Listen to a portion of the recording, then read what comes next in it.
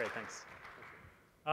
It now gives me great pleasure to have our leaders panel hard talk with Nicholas Clayton and Dawn Sheeny. And to moderate this session is Nada Alameddine, who's Regional Director of Sales and Marketing for Hadama Consulting Services. Nada joined Hadama in 2010, I believe. You also do quite a bit of work teaching as well, at St. Joseph's University. University, that's right, okay. And having spoken to Nada last night during the reception, I think more than 50% of your business now is food and beverage. Food and beverage. Exactly. So we've got a great expert to lead our next session. Thank you. Thank you for the introduction, Jonathan.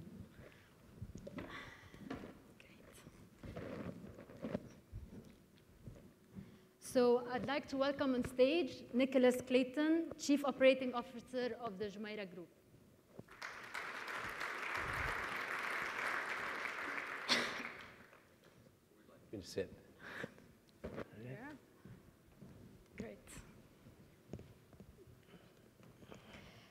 So Nicholas joined the group in April 2012, coming from the Viceroy Group, where he initially joined in 2006 as president and eventually took over the responsibilities as chief executive officer of the business. Previously, Nicholas spent 13 years with Ritz-Carlton. He joined later Mandarin Oriental in 2001 as senior vice president for operations. He was responsible, in addition to the 18 European and Asian hotels, of the food and beverage and spa divisions globally of the group. So welcome, Nicholas. And our session today is going to be about pioneering a new way of thinking and operating in a global environment that is market-driven. So my first question for you would be, what would you say that our industry is mainly driven by our consumers, or there are other influencers? First, Nada, let me say that that introduction was somewhat embarrassing to sit next to you and have you do that. The other thing is it demonstrates how old I am, which I didn't appreciate. Just kidding. It's a pleasure to be here today and to meet some of you for the first time, and in some cases, because it is a small world, kind of come back around and reconnect with some. But the question was really about, is it consumer-driven, the business of restaurants, of food and beverage? Is it consumer-driven or other influences? I would have to say that the consumers have, made a decision about fine dining over the last several years. They've made a decision that they'd probably like to have a little bit more fun dining than fine dining. So I think that the consumers have influenced healthy trends in cooking. The consumers can influence an ethnic preference. So I think the consumers are, in the end, that's the guest, the customer that pays the bill, and so I think it's very much consumer-led. However, I also believe that some very clever and very creative restaurateurs have done an outstanding job of introducing new trends, new opportunities, and how to enjoy food, the combination of different ethnic groups of food, and I think that the inventors in the industry can influence the consumers. So I think it's a bit of a push and pull. I think they've both got tremendous influence on the trends that we see today and that we'll see tomorrow and the next day. Great.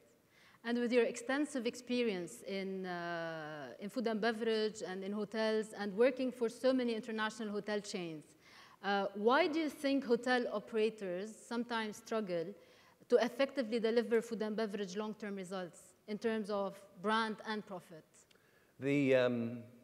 I tell the people I've worked with over the years that are maybe not as inclined to have the experience in food and beverage, let's say some of the general managers in our group or in previous groups, I tell them that this part of the business is the most complex part.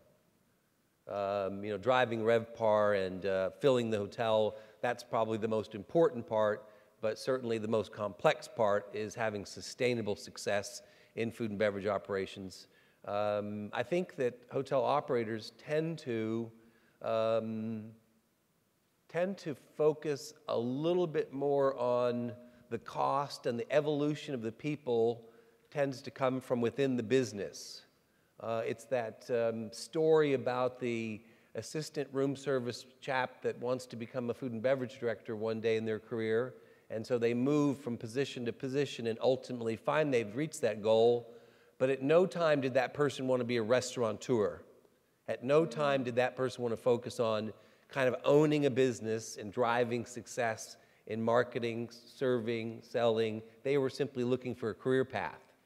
So I think hotel operations, if we stay kind of in the mindset that we've been in the past, we simply will have mediocre operations. And I'm kind of speaking globally because, of course, you have some regional advantages in places like Dubai and the licensing and so forth and so on. There's some things that make the playing field a little less equal. But I think globally, you've got to take on a mindset of an independent restaurateur to be successful over a sustainable period of time. Okay. So basically, I guess with the Jumeirah Group, you've got your own concepts, and you've got probably as well concepts that you got from third parties at the hotel. We can see already that there are two types of players in the market. We've got the small mom and pop restaurants, and we've got the major chains. And we know that each should be having a different strategy for marketing, for penetrating the market share, for tapping new markets. So what would be your insight about that if we want to be looking at the hotel experience versus the ones which are outside? We have, about 2 years ago, we as a hotel group decided that specifically in Dubai that we would take our 100 outlets and we would manage a good number of them as freestanding units. We started to calculate down to net profit, signing rents, allocating dollars, dirhams to the costs as would be appropriate. We created a general manager model in order to create great leadership in the front of the house. Went to find selectively the most talented chefs for the concepts. And so we really, for a point of survival and success and building the brand and profitability, we've changed the mentality of how we'd like to manage our restaurants. Of course, I'm speaking about marquee restaurants where you're competing with some of the best freestanding product in the city or in the region. So that's just kind of addresses this kind of change in mindset that I noted earlier. I think we've all seen a tremendous amount of people want to get into the restaurant business at some point in their lives. And I always shake my head and wonder why. Because if they've never been there, if they've really never done that, they don't know the hard work and effort that's involved in it. They don't realize that if you're not willing to sacrifice and be there every single day yourself, you probably won't fly. To begin a restaurant group, to begin a restaurant venture. So it is not for the faint at heart. I don't have to tell you all that. But it does amaze me, those people that cook a good dish at home and feel like they can translate that into a profitable business in a freestanding market. So I think that the smaller businesses, the independent restaurants that have been successful, I started thinking, what are the common factors? And a lot of it kind of traces back to family-owned. Sometimes family-owned businesses are very successful because they get a collaboration and they realize that it's going to be the income of the family. So they really work hard and they sacrifice, and then they find themselves in a successful, sustainable business. That doesn't mean that's always how the independents are successful, but many of them that I kind of thought through my mind, been there a long time, it's because it's a generational issue. It's being passed on. You know, restaurant groups, the bigger organizations, I mean, these are very dynamic companies, and their innovation and their professionalism is how they survive. So they're setting, you know, the trends. They look at the restaurant business completely differently, how they market it, how they drive their concepts. So I think that those groups that are the strongest and the best will continue to thrive, and those that are less dynamic and perhaps have less favorable output, they will be sacrificed, especially during times like 2009, 10 and 11, where the market just shakes out fluff and the people of substance remain. So I hope I've answered your question. Yeah, you did. Some way, shape, or form. Yeah. Now, our last question, because we're running out of time. Today in the morning, we had the chance to have breakfast at Choix from the celebrity chef, Gagnaire. Yes. So I'd like just from you to tell us how important you think it is to be partnering with a celebrity chef. I've had some experience with that, and I have to say I today would remain very open. I think that with the right space and the right kind of partnership, that this can add tremendous value. And other times, for example, I have some premium real estate that I just would not want to give up 4 or 5 points in the top line. I know that I'm successful with it, running it in-house, that type of thing. Find the best, let's call it non-celebrity for that particular food type. So I say that you should stay open to any business model, because if your portfolio is big enough and you try to apply the same rule for every box or every space, you probably will get it wrong. You need to be flexible and adaptable, and so I think that these are great opportunities. I've seen them work very well, and we've all seen those that have failed, simply because of momentum, steam, demand, whatever it may be. So I want to say that I'm a flexible fellow when it comes to new opportunities, whether it be celebrity or non. Great. Thank you, Nicholas, for sharing with us your insight. And now the floor is open for questions. Jonathan. Jonathan's going to prime the pump. Yeah. Green light. I just want to follow up on Babette's question about data in the restaurant sector. Would you be willing to provide data from your restaurants to an industry? Like a star? Exactly. Yes.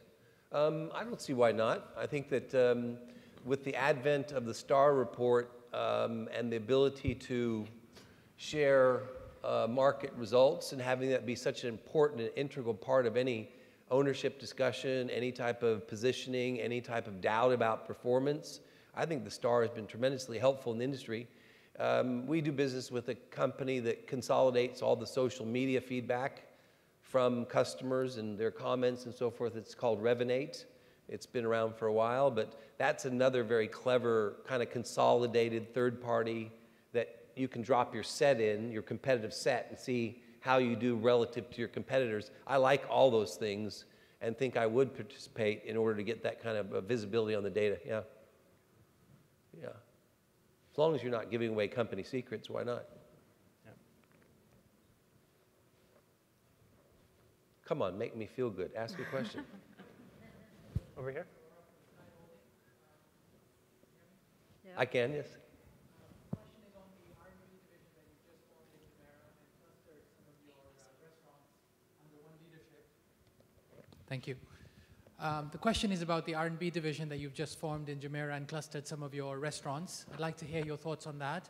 And in some of the other departments where Jumeirah has declustered. So what was the rationale of clustering food and beverage and declustering, for example, sales and marketing? I'll talk a little bit about the R&B quickly. 2 years ago, the group didn't have any kind of corporate function or oversight into the restaurant business for our hotels. That is a little unusual given the scale of restaurant operations we had. We did have it was called Jumeirah Restaurant Group that looked after the Noodle House franchise, some other casual dining franchise, and some other kind of brands that we owned the rights to. And some of those brands were Ivy and Rivington Grill and so forth and so on. That restaurant group, they did their best and they made some growth and they did a reasonable job. But quite frankly, we wanted to take it to a bigger scale. So basically, we've taken that same company, we're going to change the name of it, we're going to incorporate more products in it, and we're going to invest in it and really give it scale. And so it's really just about, being kind of taking a leadership position here in Dubai. We had a lot of our new products, our new looks came online 15 years ago, 14 years ago, as many as 10 years ago. and it was really a time for heavy capex in our property, in particular in the restaurants. And so this cycle we're going through last year, this year, the next year, we'll do, I don't know, 50 plus new concepts and renovations in the inventory. So it just seems like the right time to be out in front. I think the way the company was some 15 years ago when it kind of came on the stage here in Dubai from an F&B standpoint. And the other moves are really about putting back on property some accountability as it related to driving the top line in general. Probably what we'll end up with is some type of hybrid where we do some collective activities and then some still at the property. Thank you. Okay.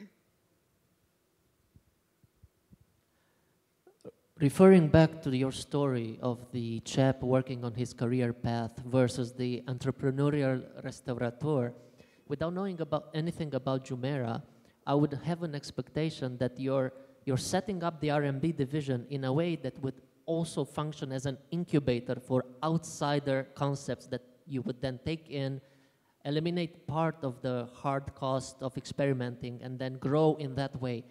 Obviously, I do not know whether there's something happening in any direction, and that's my question. Do you intend to transform the R&B division into this type of incubator that attracts outsider concepts, or is it just a fantasy that I have now, having heard your attitude towards career versus entrepreneurship? If I understand your question, you've articulated it very well, and I was thinking maybe it's me and how late I was up last night, but I actually don't think I articulated well. It's just that that's the best I can do with the time frame I had to think about it. I think you did a good job. I would say that we have and will grow greater our capability to define concepts. Do the initial creative work and say, this is what we dream about. Here are the mood boards. Here's how it's going to work. You know, the design concept, basically, or concept design. And then what we won't do is get into the interior design business, but we will design, operate, and we will be less inclined to attract brands that are already established when we could do it ourselves. So we'll build brands in-house versus work with already established brands, typically speaking. But I always say, keep the door open, you never know. I'll give a try just for a rephrase, and I promise this is the last iteration. If entrepreneurial spirit is important in the creation of new restaurant concepts, how do you get that if in-house growing is not really an option because of the traditional way in which the industry grows its talent? So this business is outside of the hotel business. So what we've done is we take people that actually understand and work in an independent restaurant arena, if you will. Some in hotels, but they kind of get the premise behind that. But we actually look for people that have done freestanding work well, and we track them because they're professionals in the restaurant business, and therefore, and this business is physically separate from the hotel. I will ultimately recruit someone who would do the corporate food and beverage for everything except for this independent restaurant business. New openings, facilitating success in some area, because we're also a hotel management company, and we have 22 hotels to manage, and we have a pipeline of another 20 hotels coming, so we need somebody to look after all the other stuff. But we separate it, to answer your question, physically separate it. Yeah, I got it there. Thank you. Okay. Thank you, Nicholas. Any more questions? No. Sorry, I had a question regarding what's your percentage of in-house grown concepts versus external entrepreneurial ideas that come in terms of application, and how often do you actually accept an external application to be part of your restaurant group? I see. I think you're asking about our decisions to lease out space in any of the hotels here in particular, yeah, or in another hotel internationally. We have recently come to an agreement, and it's actually been some time in the making, but probably will launch by the end of the year a nightclub concept at Madinat Jumeirah, and that is a third party who is leasing the space. CapEx is the space, operates the space for quite a long, for quite a long arrangement. And so that, for us, that was a good decision. Whether it's just be the expertise in running clubs, whether it be the CapEx at the time, whatever, the basis for our decision making. But we have an occasion, and we'll continue to look at when it's right to say, hey, this is a good piece of lease income, and we don't see where it fits in the portfolio. But that won't be the case when the venue is of reasonable size, scope, view. If it's a good box, I'm going to want the company, the R&B company, to do it. If it's a box that someone else thinks is interesting and we don't, then let them go at it and give it their best shot. So we'll generally run things ourselves, but we do have these, we have a Jamie Oliver's that opened not long ago at the Jumeirah Beach Hotel. Certainly that's simply a lease, and they did all the work to get it to where it is today. So does that answer your question? Thank you.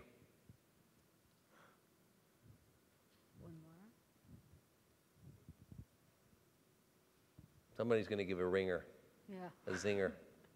Oh, I hope it's not a zinger. Nabil Al-Khalid Asiko. I just wanted to ask you from experience another specific question. So you brought a specific example from Medina Jumeirah, specifically looking at Emirates Towers and the Boulevard and the transformation that that's seen over the past 5 years in terms of F&B, with clients seeing Hakkasan and the Ivy and the Alfred Dunhills. So after a few years of operation of those outlets, what are some of the lessons that that Jumeirah has learned in terms of the different kinds of models that you can operate restaurants, and what would you not repeat in terms of a specific model, and what would you certainly would repeat based on performance that you've seen from those outlets? I know the one thing I know for sure, and that's the food and beverage outlet in the Dubai Mall is going to be a lot busier than at the Boulevard.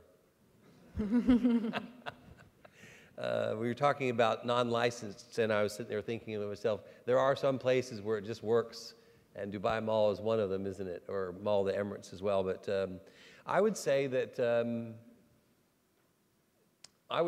we are in the middle of a kind of a complete, kind of a repositioning exercise around the Boulevard, and then all of the tenants and so forth and so on, in a very positive way. We've seen some, for a while there, it was kind of low volume, not really as appealing as we wanted it to be. We've seen occupancy pick up. We've seen some very nice brands go in there. There is a big dining component to that. We put some other lifestyle things in there around health, around beauty, and so forth and so on, around convenience. And I think it's a lot more dynamic place than it has been in the past, recent years. Interesting that we hung in there with our Ivy concept, which was one of the brands that we actually kind of own for a term, if you will, and actually pay royalties back to London on. And it's funny because that business just wasn't taking off, but it's funny, finally we found the right management. It was all about the manager. And it's a little bit scary in this business, of course, because when you find someone like that and you see them affecting your business in such a dramatic way, you sit there and say, well, I hope they never leave. Well, you better pay them well if you don't want them to leave. And that's what we might be faced with, because I think it's been one or two people there that have made all the difference, and we've grown the business 20% for 2 years now, and that is now a profitable restaurant. But boy, when I first got here, it was really tough, and was not apparent what the problem was, other than it wasn't in a very high volume footfall location. So we also have learned, don't ever open two of the same kind of concepts right next to each other. That doesn't work so well. A few things like that. So thank you.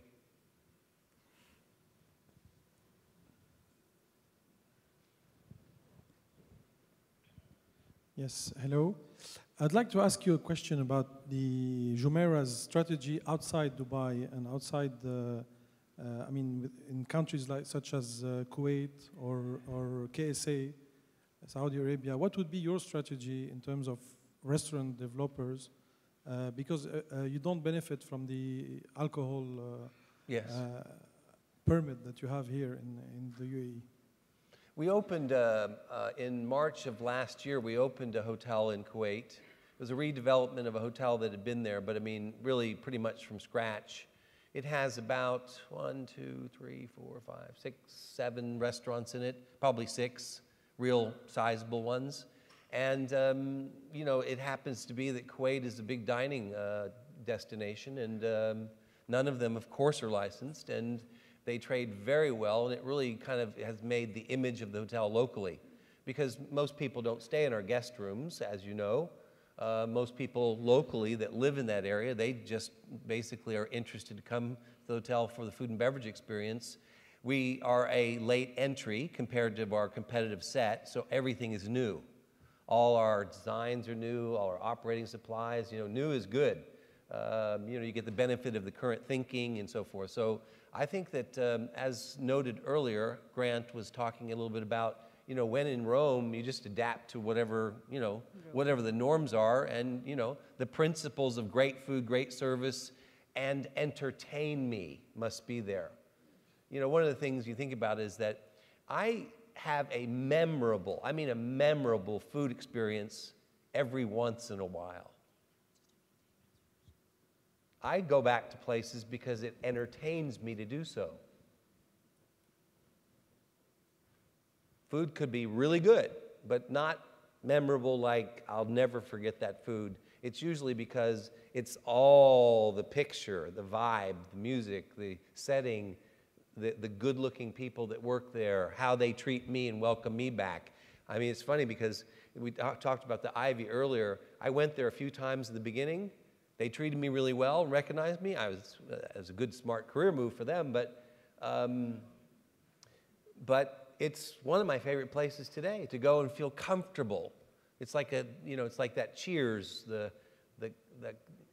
sit comedy that was there all along. Everyone knows your name. That's right. So it's I think we can't forget that we're in the entertainment business, in the restaurant business, and whether it's interaction at the table, whether it's person at the door, whether it's something about the design, something, you know, some kind of atmosphere that you create, it's really, really important to understand if you've got a space and you're not entertaining people, it won't be successful.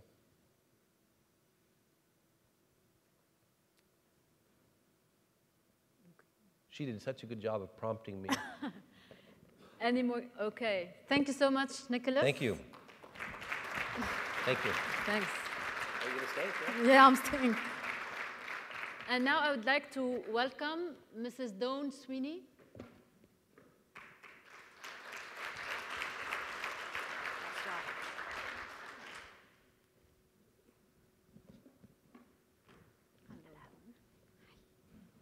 Please have a seat. So, hello, Dawn.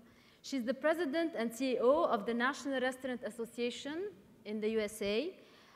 She took the helm at the end of 2007, and before joining the NRA, she was president and CEO of AARP Services, which is the wholly owned taxable subsidiary of AARP. Dawn has been named one of the perennial top association CEOs in the country for the past several years in the States. She serves on the boards, the U.S. Travel Association and the Women's Food Service Forum. She's an active member of the U.S. Chamber of Commerce's Committee of 100, the International Women's Forum, and the Committee of 200, an international network of female executives. She is also a charter member of Child Obesity 180. So welcome. Thank you. So our session today with Dawn is going to be about strategies for engaging with the government and building a successful restaurant industry. So I will start with our first question. Do you feel that government involvement in regulating the industry is an enabler, or would you rather describe it from your own experience? So based on what we see in the United States, and I'm learning increasingly about some of these challenges around the world, the National Restaurant Association represents the US-based restaurant industry. So 1 million restaurants with annual sales of $680 billion US and 13 million employees. So actually, second to the healthcare industry in the US, the restaurant industry is the largest employer in the country. And roughly 10% of the workforce in the US is employed in the restaurant industry directly. And close to 50% of people who, of working age in the total economy have worked at some point in the restaurant industry. So it's a far-reaching, very impactful industry that is growing, but certainly not at the rate that was expressed earlier by some of the other speakers in terms of some of the more emerging markets. When I came into the role at the end of 2007, the US restaurant industry had had 18 years of consecutive growth. And then in 2008, coincident with, but not because of my arrival, there was a big drop-off. Yeah. And connected to, obviously, the recession and some of the challenges that were happening in the US at that time. We've now returned to multiple years of growth. But I would say that one of the biggest challenges we face in the US, in terms of growing and maintaining a large growth cycle for the restaurant industry in particular, are the kind of the regulatory and governmental environment. So, of course, depending upon who's elected as president and who runs the various branches of government, the Senate and the Congress, which party's in power at any given point in time, changes the dynamic in terms of the challenges that the industry faces, particularly now because of the importance and the emerging focus on things like healthcare reform. Our industry has been under a huge amount of challenge in the last several years. Because the profit margin in the US, the average profit margin of the restaurant industry is in the neighborhood of 4 to 6%, which is extremely small profit margin for any industry, and particularly given the amount of labor costs and food costs and real estate costs and all the other things that the industry faces. That very small margin becomes easily eroded when just one piece of legislation, for example, what's called the Affordable Health Care Act, in the US is put into place. So many restaurateurs are facing an environment where if they were to fully implement the law the way it was originally written, it could actually remove all profit margin that they have. So it's been a huge issue that's faced our industry. We have been working as an organization to try to impact the way that the legislation has been written and gets executed and implemented. For example, the law says that anyone who is considered a full-time employee in any industry, a full-time employee if they work 30 hours or more a week. That is very inconsistent with other parts of the government's regulation about full-time employees being 40 hours a week or more. And when you're in the restaurant industry, where you don't have a typical kind of 9 to 5 workforce, you're oftentimes, having 18, 20, 24, in some cases, hour shifts that you're trying to cover. The idea of having a full-time employee at 30 hours a week is really very challenging. So I would say, in response specifically to your question, that infrequently do we find government regulation to be an enabler and a help. More frequently do we find it to be challenging and difficult. But the job of the industry and the organization that I represent in particular is to try to impact those regulations so that they are less harmful than they otherwise would be, and every once in a while actually put something forward that can be helpful. For example, tax deductibility of meal expenses, for example, or work that we've been doing more recently to try to see around the corner related to nutrition labeling, which I can talk more about, but particularly important, I think, when you see where the government is going, trying to figure out a way to come around and create a leadership position for the industry so that we are not on just the receiving end of all the negative challenges, but we're actually on the forefront trying to create an environment that will propel our success more easily. Oh, excellent. So how do you think that we can benefit from the US market experience? What can be like things that you can tell us more about so that we do not have to reinvent really the wheel in our region? So I've been here for like 15 hours, and I only slept about 4 of them, and the rest of the time I've been out running around trying to learn and see as much as I can, and of course I immediately go, as any good research scientist in the restaurant industry do, to the Dubai Mall to see what is really happening. And I was just amazed, as everybody who would go there for the first time I'm sure would be, to see the vibrancy and the excitement and the wonderful entrepreneurial spirit. And it was interesting to me to see how many U.S. brands obviously are represented in the marketplace here, but also to see the way that the brands have, in some cases, tweaked a little bit to be more connected to the local marketplace. In some cases, thank you, adopted their model or adopted a little bit of their brand to be relevant to the marketplace here. So I think certainly in the U.S., one of the big lessons that we have learned is to be able to, and Nicholas said it earlier, this idea of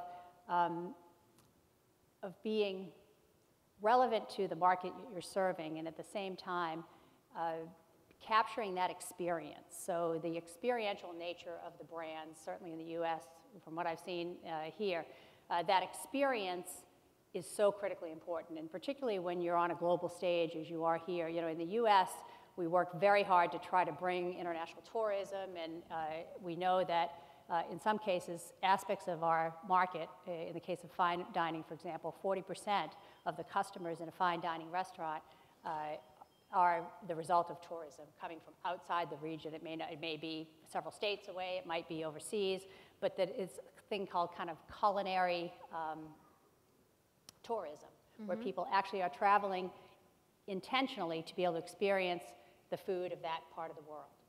And our tourism in the U.S. is not where it needs to be.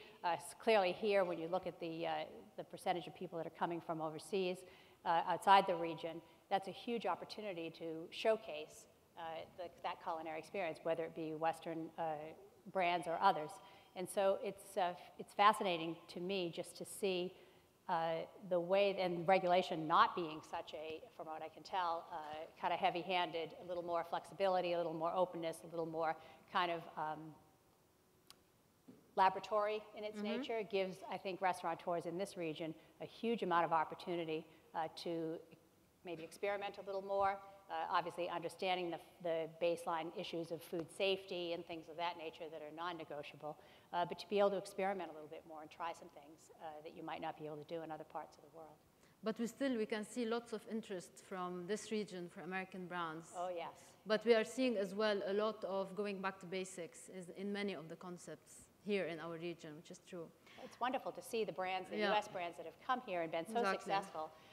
Their markets may be somewhat challenged in the U.S. at this time, and then they can come here and just have enormous success, and it helps to create an environment so that they can then reinvest in new markets. Exactly. So, Dawn, what's, in your opinion, the qualities of success of a restaurant in any market? Because I think that this is global. It's not pertinent to any region. I think you are right about that. One of the things that we see, and I think it is global, I know it's true in the U.S., that the amount of disposable income that an individual consumer has is a huge, has a very high direct correlation to their interest and ability, obviously, to eat out. In a place like this, where average income is so much higher than it is in other parts of the world, and also where disposable income is higher, that's a huge driver. We have, in the U.S., kind of this experience of what we call pent-up demand. People want to eat out more often than they do, but they either can't afford to, or their lifestyle isn't conducive to it, or there's other challenges. So the average person, and we've seen this particularly during the recession, if you were eating out as a family twice a week, now you're eating out once a week. If you were eating out 4 times a quarter, now you're eating out twice a quarter. If you were eating out 6 nights a week, now you're just eating out 3 nights a week. There's cutting back. And this is a huge issue for us in the U.S. that I hope other regions like this won't have that experience anytime soon, because that pent-up demand is lost dollars. To us as an industry, it's lost profit, it's lost opportunity.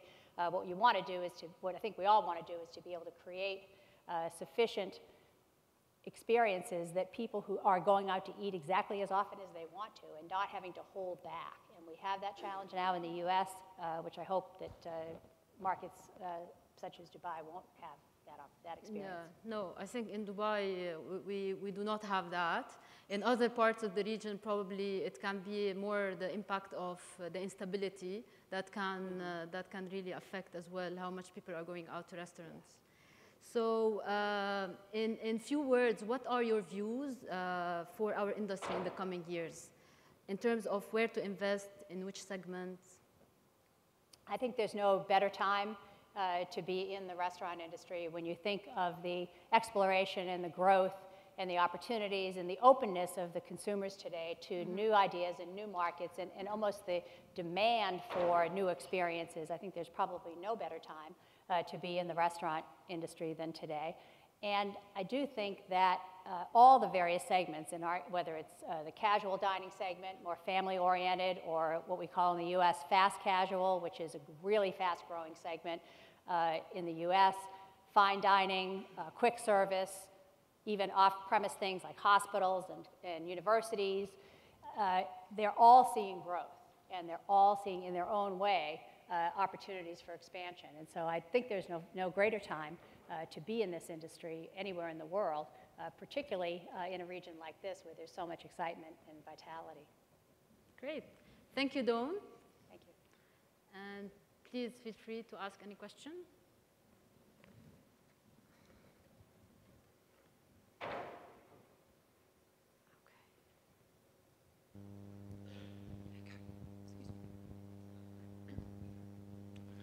Yes, hello. You actually touched on the point that I was going to ask about, so it will be an easier question and a follow-up.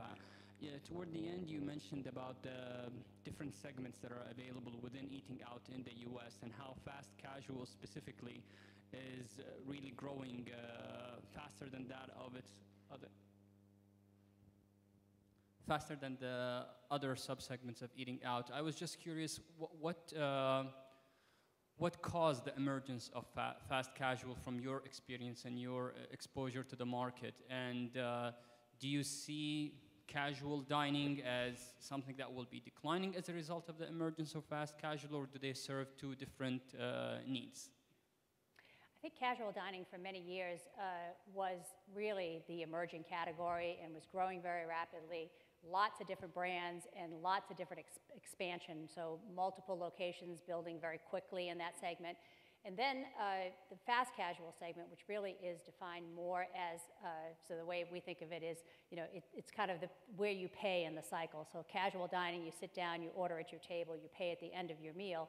Fast casual, you typically go in, order often at a counter, and then pay then and then be seated. So that's kind of the differentiation as we see the definitions. But fast casual really emerged, I think, in large part due to consumers' interest in greater convenience, the ability to go in and get a very high quality meal, oftentimes family-oriented, many times not, but a very high quality food experience, but in a setting that takes a less time. And so with the emergence of fast casual, I think that put more pressure on the casual dining segment to differentiate itself. And so a lot of the casual dining experiences had, over the years, created kind of a monochromatic experience. So casual dining in one brand was similar to casual dining in another brand, where fast casual, each of them had their own individual kind of brand notes and experience.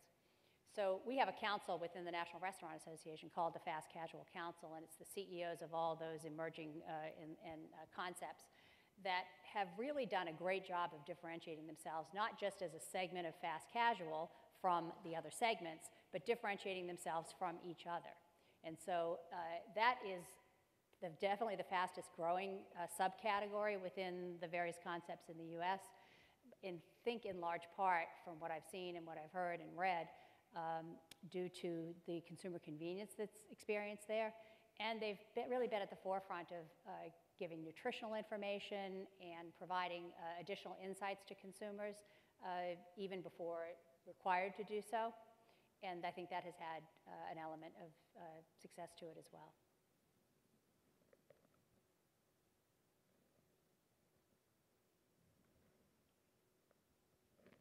Any more questions?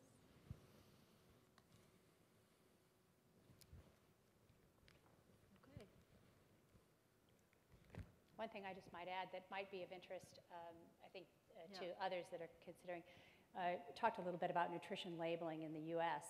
And there is a piece of legislation that was passed now 3 years ago. It hasn't taken effect yet due to regulatory requirements and things like that, that will require restaurants that have 20 or more locations under the same brand name to include calorie counts on their menus or their menu boards or however they So convey. even if it's not a diet menu? No, it does not. It no just matter has what to it have is, all the no, calories. It has, no matter what the item is on the menu, it requires that the restaurant company divulge the number of calories that are in that item.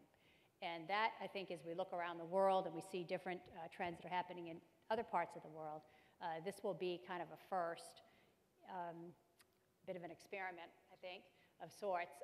And because it has been 3 years in the coming and it still hasn't gotten implemented yet, a lot of restaurant companies have looked at items on the menu and they've begun reformulating and using other talking with their supplier companies to provide different profiles, because there is an interest, I think, in making sure, obviously, the calorie information is accurate, but also as that becomes to be published actually on the menu or the menu board, potentially creates additional information for consumers that are taken into account as they dine out. So just something to watch for. I don't know how prevalent that will become around the world, but the impact of that is yet to be felt.